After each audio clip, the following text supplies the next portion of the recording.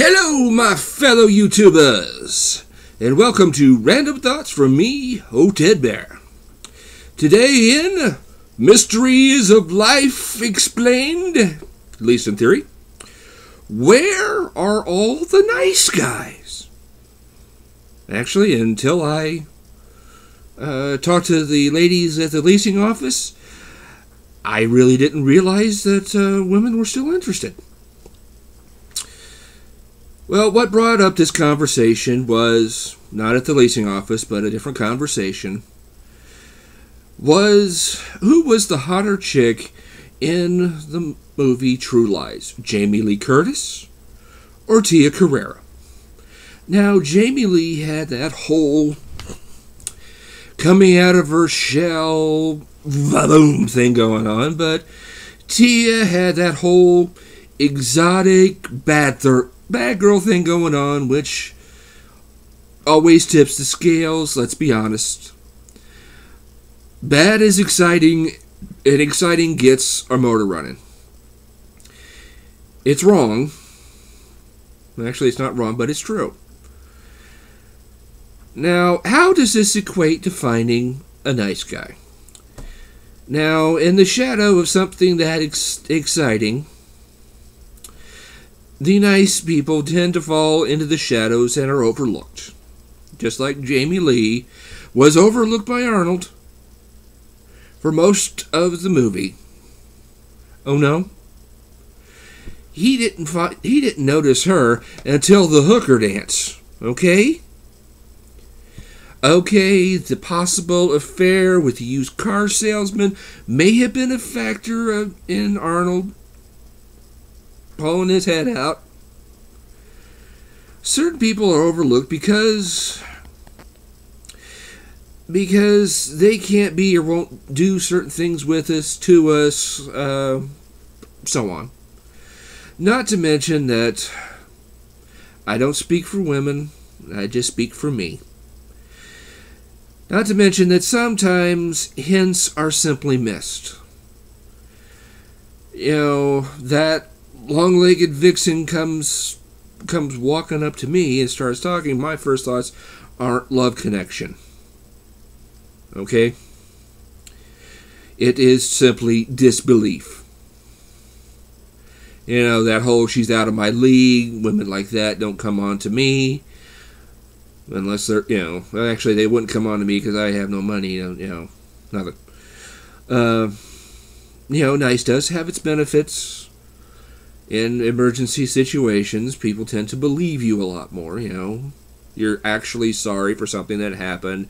You're really running late, because of something real. You didn't just get too drunk last night.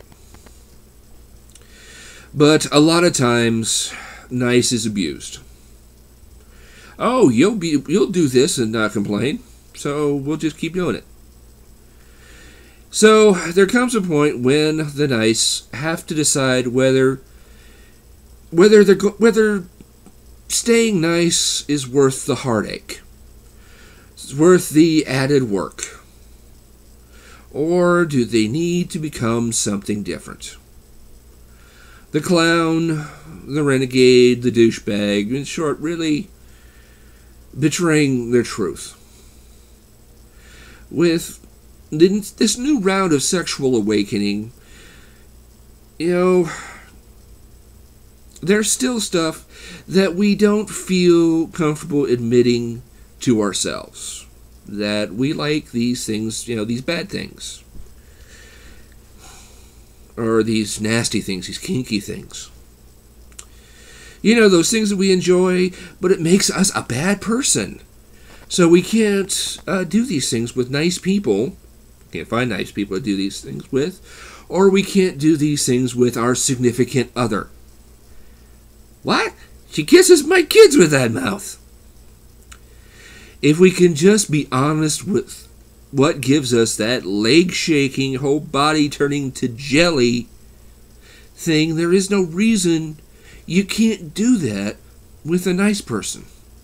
Well, I haven't been able to find a nice guy who's going to do that kinky stuff with me. First off, have you tried?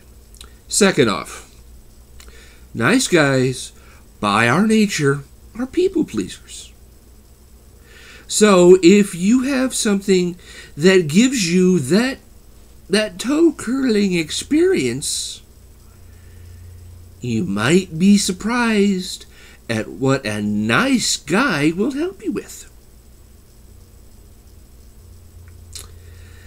Now, I've been asked, would I really count myself as a nice guy? Yeah.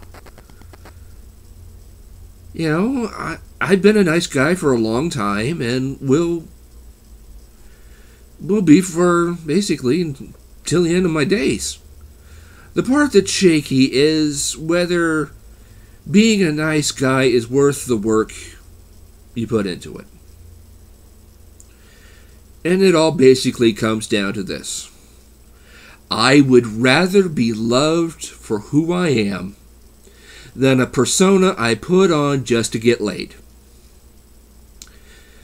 This has been Random Thoughts from me, Ted Bear. Leave a comment down below, subscribe to the channel, and I just hope I helped.